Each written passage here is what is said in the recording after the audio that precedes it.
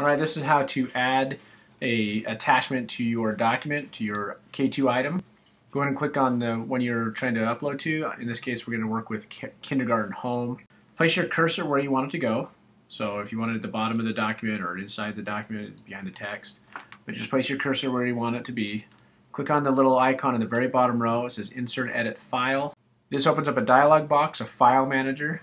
You can leave all these settings the same, but over on the right hand side, click on the green arrow with the little hard drive behind it. It says Upload. And then click on Add.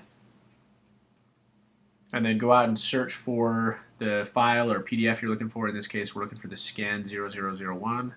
Click on Open. Click on Upload. Once you get the green check right here, just click on Cancel. And then just click once on the file. It'll automatically jump to it, but just click on the name. It'll show you the name down here. And so I usually will change the title here to match what you want it to be. So Kindergarten Information.